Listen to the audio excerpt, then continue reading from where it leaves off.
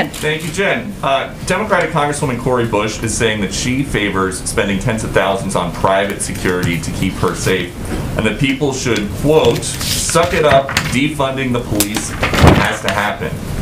Didn't President Biden say a few weeks ago that anybody who accuses the party of being anti-police is lying?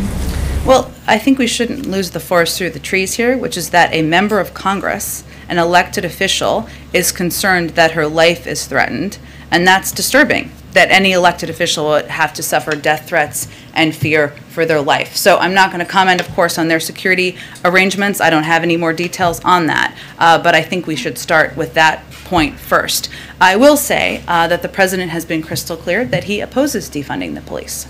He has said that throughout his campaign for office. His record over the last several decades has made that clear. He has proposed increased funding for law enforcement and the COPS program, increased funding from his predecessor, who was, as you might note or be aware of, a Republican. So I'd note that his record is pretty clear on this. There may be some in the Democratic Party, including Congresswoman Bush, who disagree with him.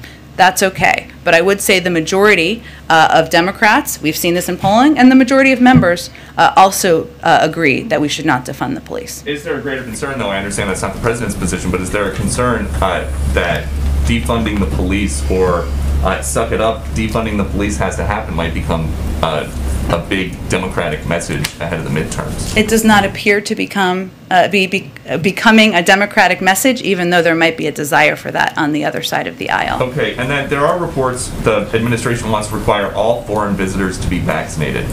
Would that include migrants arriving in Texas and Arizona and being released into border towns? Well, I know there were a range of reports about this, so let me just give you a little bit of an update on this. One moment. And I know you asked kind of two questions there, and I promise I'll address them both. Let me reiterate, and I know Francesca asked a question about this the other day, the importance of international travel. Given where we are today with the Delta variant, we will plan to maintain existing travel restrictions at this point. However, what our interagency working groups are focused on, and this is, I think, what was reported, is working to develop a plan for a consistent and safe international travel policy. And that will be done through the prism of providing consistent guidance, equitable guidance, digestible guidance. And there's a lot of confusion about what the restrictions are now, and you all have asked a lot of good questions about it because it feels inconsistent, and it is.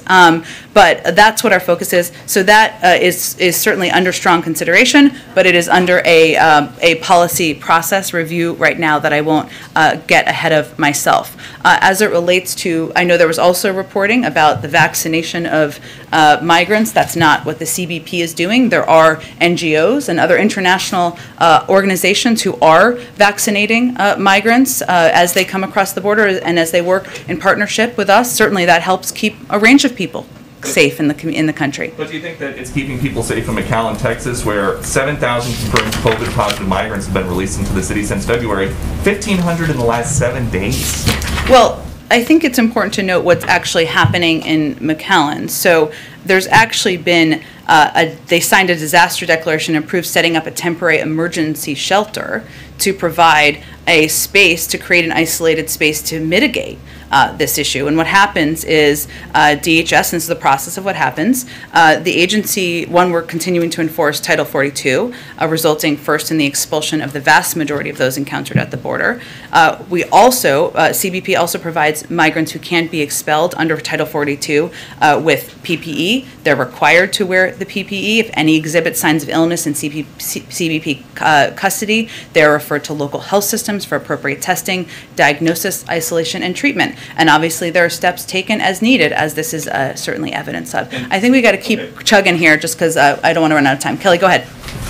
All right, folks, thank you so much for joining us here at Golden State Times. If you're new to the channel, we encourage you to subscribe by clicking that middle button. Also, check out our previous video by clicking the video on the right, or a video you might enjoy by clicking the video on the left. Also, don't forget to click the thumbs up button and share this video on social media. Peace.